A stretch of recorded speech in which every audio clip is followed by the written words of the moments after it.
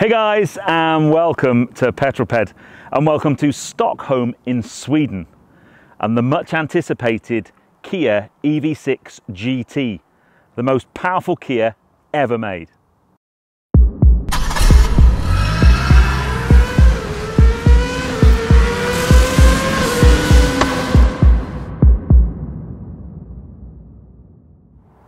So when Kia announced the EV6 to the world quite some time ago now, they did so with this, the GT, and they teased us all with some real headline grabbing numbers. 577 bhp, 740 Newton meters of torque, a top speed of 162 miles an hour, and a dash from 0 to 60 in just 3.5 seconds.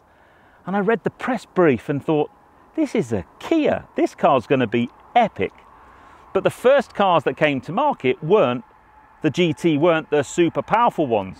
We had a normal two-wheel drive and four-wheel drive variant, and I got my hands on one earlier this year, and I must say it impressed me greatly. It is a cracking electric car. I think first of all, the styling, this kind of crossover format, it's edgy and cool, and it's got interesting angles. I'm a bigger fan of the front than the rear, but I just think it's a very cool looking car, and on the road it has such presence. The normal EV6 is a very impressive car to drive. It's packed full of great technology. The interior, the choice of materials, the build quality, it's right up there. And therefore, I think it's a great car. Now, with this car, what Kia have done is thrown into the mix their most powerful car ever. The underpinnings are the same, it's the same chassis, but we've got slightly different motor configuration. It's a dual motor setup, a bigger motor on the rear axle than the front. We've got the same size battery pack. We've got 800 volt electrical system, which improves rapid charging and also power deployment when you're on it. It's got the 3 base drive modes that a normal EV6 would have: Eco, Normal and Sport. But then there's a special button on the steering wheel, a lime green button that says GT. And when you push GT mode, you're basically turning everything up to 11, and you have a very different car underneath you. Very different. So in this video, I want to try and highlight what's new in the GT rather than doing, if you like, a ground up EV6 review. I've already done one of those. If you want to see my EV6 review, just click on the banner in the top right hand corner of your screen. So there are some significant changes, certainly in terms of power. I've mentioned the headline figures. Very shortly, we're at a test facility just near Stockholm. So we're going to be able to put the car through some tests that aren't legal on the public roads. And then I'm going to take it out for a spin on the public roads and just talk about what it's like. Because one of the real challenges when you give a car like this so much more power, for sure there's a group of drivers that want to be able to access that and tap into it and enjoy it to the max. But you also don't want to make the car difficult to drive for the less experienced driver.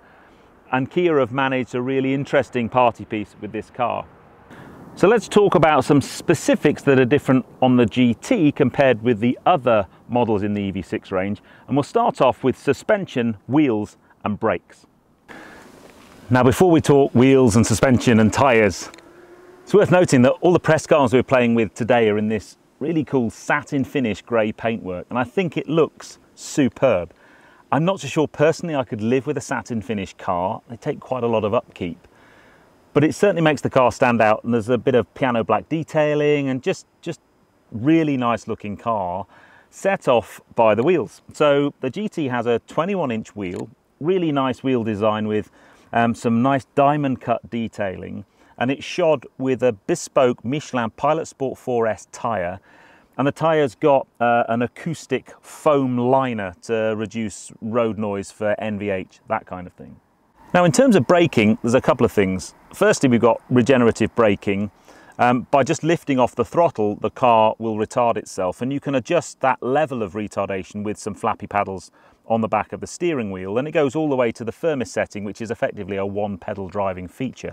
So in town driving or just lifting off, you can actually retard the car without ever pressing the brake pedal. When you press the brake pedal, under lighter braking, you're going to be using the regenerative braking feature to slow the car down, because that's how the car takes that kinetic energy and captures that energy and puts it back into the battery pack. But there will be a point, if you ask the brake pedal to deliver more braking than can be just done by regenerative braking, at that point, that's when the traditional brake discs and brake calipers come in play. And you know, what I would say, I've done a couple of very heavy stops this morning. These are good anchors. I mean, they've got a lovely feel under normal driving, but when you really need to slow the car down, and with 570 odd horsepower, you're going to need to do that every now and again, then the brakes are very, very effective. Suspension wise, quite different suspension to a standard EV6. So it's got a fully adjustable electronic suspension. They've actually softened the front dampers off a little bit compared with the standard EV6 and firmed up the rear ones. And that's just to help the car so that it doesn't squat so much under heavy acceleration. But then the softer front end just allows the car to pitch a little bit more into a corner. And this car is set up as a GT car. It's not intended for the suspension to be rock hard and you go around the corners flat like some kind of track day weapon. They want that GT feel, but you also need to have the ability to not have the car wallowing around and rolling around like a ship. And they've struck this really nice balance. We'll see that very shortly when we're out and about on the road. And then the last thing to help is at the rear of the car is an electronic limited slip differential. Again, with the car systems, it just helps on corner exit. When you're putting the power down, it starts to work out the best place to put the torque and just let you deal with that amount of power. And it does it really, really well. Again, we're going to experiment with that very shortly. So although from the outside it looks like a normal EV6, actually the underpinnings, the suspension, the wheels, the braking system, the differential is very, very different to the standard EV6 in the GT. The interior, thankfully, is pretty much EV6, but there are a couple of really nice new things on this GT.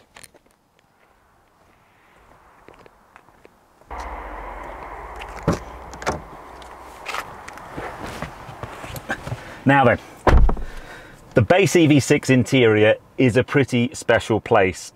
I'm a big fan of this center floating console. You've got a wireless charge mat on top, a couple of places to put drinks bottles, cavernous bin just down there, and then underneath you've got another huge storage area. Just in terms of the layout, it's exactly the same as EV6. You've got some nice trims, you've got a little kind of GT badge over there with some carbon fiber on it, but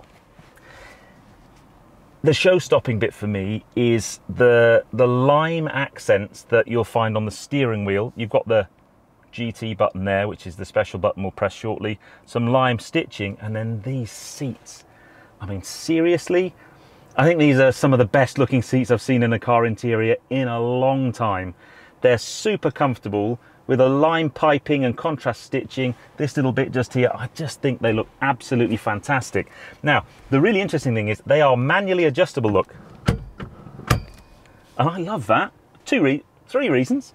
Number one, you haven't got heavy electric motors. Number two, you're not wasting electric power moving a seat when you could be going fast. But for me, I kind of get the electric seat thing, but actually I live in a family where I'm really tall and my wife's much shorter than I am. So when I get in the car and she's been driving, the seat's like this. So I get in this and go, let's go. In an electric seated car, I get in it and I go, oh. It takes forever to get the seat back. So I actually like manual seats. And that's it. You know, the same MMI, the same kind of sweeping screen. And I can't really say too much against the EV6 interior. I think it's one of the best out there. But this car is about driving. So the GT mode, so you've got Eco, Normal and Sport. The Eco mode gives you 50% of available power. You go up to Sport mode, you get 80% of the available power. And then the GT mode, that turns everything to the max and off you go. You can also configure the GT mode through the screen there and adjust the ferocity or the settings of various things like traction and those types of things. So one of the things they've laid on for us here is a whole range of different ways to experience the car. So what I suggest we do next is take the car out for a drive, and while I'm driving on some nice public Swedish roads, we can talk about some of the cool things I got to do when I played with this car this morning. Okay, so I've finally escaped the test facility and they've put us on a nice route to explore some of the Swedish countryside. This is actually the first time I've ever driven in Sweden, and it's a lovely forest environment, very beautiful landscape. This particular review isn't going to be so much about the basic drive modes of the car, because I covered that in my normal EV6 review. As I've said, in the Eco mode, you're only really able to tap into 50% of the power available, which, let's face it, 570 plus horsepower is a lot. But on a normal road like this, what that translates to is even someone who's not used to driving a really powerful car, this car shouldn't be intimidating for them. They should be able to just get in it, drive it to the shops. It's a normal, everyday driver. You can step up through the modes up into sport mode. You've now got some 70% of the power available, and you can push on and down a slightly wider road than this. I'm sure you could have a great deal of fun. But at the test facility we've just left behind, the very first exposure to the car we all got was following one of the instructors in the car in GT mode. So let's jump to that and just have a look at what it's like when you push on down a tight and twisty road like this with an EV6 coming the other way, clearly another one of us, but when you know there's nothing coming the other way.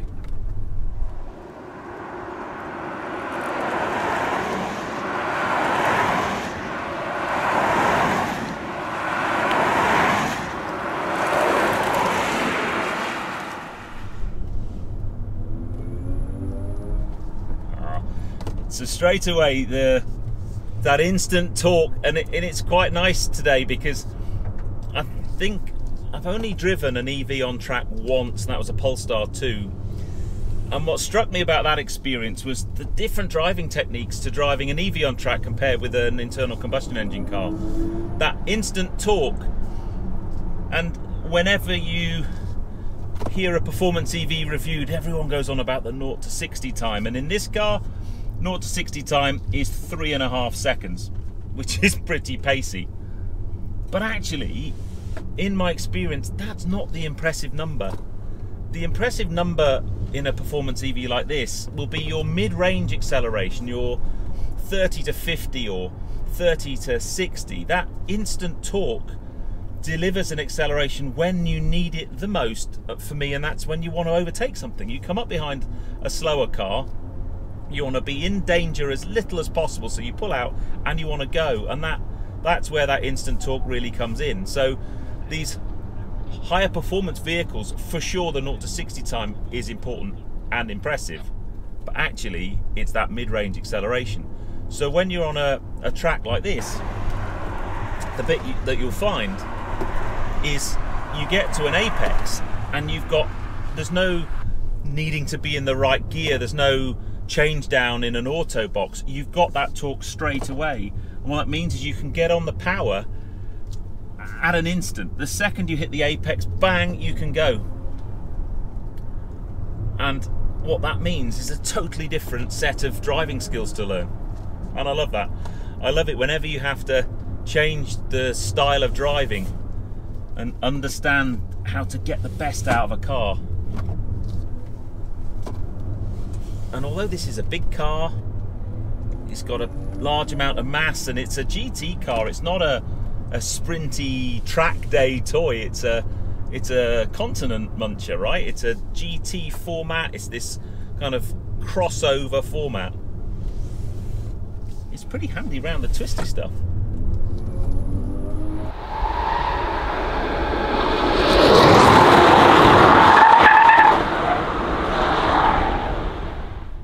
So, as you can see, a really quick little car. I think standout features for me, if you've never driven an EV on a circuit before, it's a very different technique to driving. That instant torque that we all love for the acceleration when you're in an overtake or off the line, on a circuit translates to the ability to get straight on the gas at the apex and pull yourself out of the corners. And you start to feel that electronic diff at the back of this car just helping you out, making sure you get all the traction onto the tarmac. He's going to let me pass. What a beautiful part of the world we're in. Next up, I guess probably the most quoted figure when anybody talks about this car is either horsepower or 0 to 60 time. So it would be really rude not to have a drag race. So we lined up a couple of EV6s side by side. I got out my Racelogic VBOX to time the 0 to 60. What happened next was pretty special. Okay. Go. Oh, a bit of slip at the back. What have we done there? 3-point maximum speed of 150 Ks. 3.37 seconds to 60. Oh yeah. It's faster than Kia say.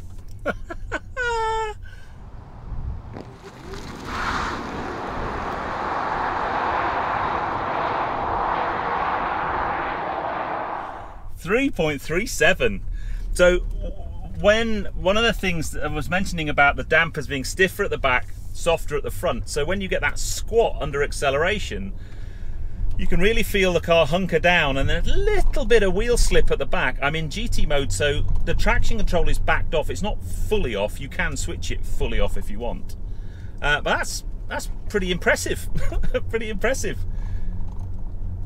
3.37 seconds in a Kia.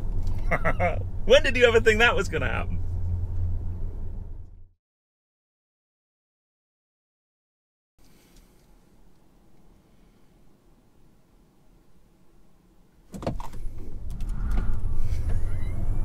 Oh, she's quick, she's quick, she's quick.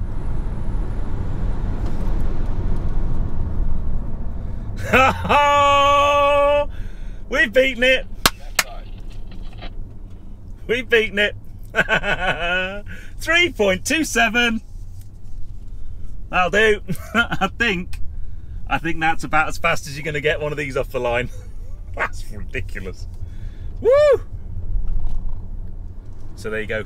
Pretty spectacular. Just to put that into context, by the way, that is a Kia doing a 0 to 60 test in a very similar time to a Taycan Turbo or an Audi RS e-tron GT. That's how impressive this car is off the line.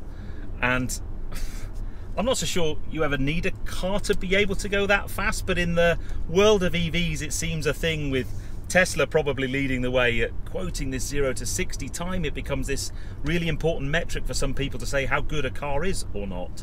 And don't get me wrong, it's an impressive thing to do and it's great fun to do it, but I think actually the mid-range punch that you get from this car is the impressive part, because that's the bit that you use on a day-to-day basis. The last thing they allowed us to have a go at, and I wouldn't suggest you do this on a public road, is in GT mode you can actually turn all the traction control off and go into a drift mode and get the back end out and be a bit naughty. Oh, I think I'm going to turn right here. That looks lovely.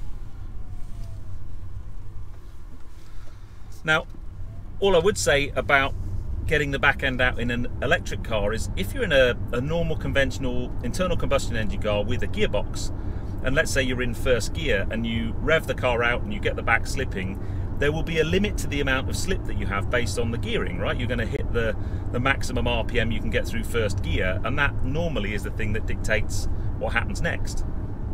In this car, you've got one gear, so when you start going around a corner, get the back end out, it's a very different technique to hold that slide. But they did set up a little bit of a demonstration for us. They put a little bit of water on the road surface to make it a little bit more slippy, and then they let us go full send. This was good fun. Okay, so I'm first up. Okay, Lukas, geht los. Time to do some drifting. Just come to us. So I've got all the traction off. We've got a little bit of a wet circuit, and we're going to try some drifting apparently. When you are here, you can see that we... Okay, not too long on the throttle. Yeah, remember, we only have one gear. Yeah, 3.2 seconds you already mentioned, from 0 to 100. If you're sideways, maybe it's 5. So don't stay too long on the throttle, okay? Just try it. Let's go. Let's give it a go. We'll go gentle to start with. Slowly, slowly, slowly. To the right, and on the throttle. Yeah, a little bit longer on the throttle, a little bit harder on the throttle. Okay. You really have to get an impulse, yeah, that the car starts sliding. Okay. Cool. So here's you go. Don't worry, you got several tries. don't put too much throttle on, so I don't put enough throttle on. Right, let's give it some some beans. And one more time, maybe a little bit fast. Yeah, that's the right speed. Then to the right and throttle. And on the brakes, yes. Yeah! Perfect. Heroic! That's what we want to see. One more. Okay, I get it now. You get one more try. So this is, I think, the first time I've ever had an EV sideways, and it's very weird, but really very cool. Not too long on throttle. Driving inside. A little bit slower. Turning and braking. Okay. Yeah.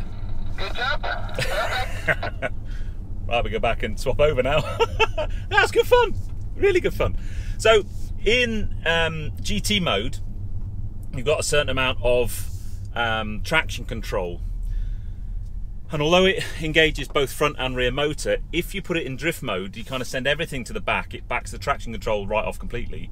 And then you can play with it. You can drift it if you want. I'm not sure how many EV6 GT owners are ever going to do that, but under safe circumstances like this, it's quite interesting just to be able to unsettle the back of the car.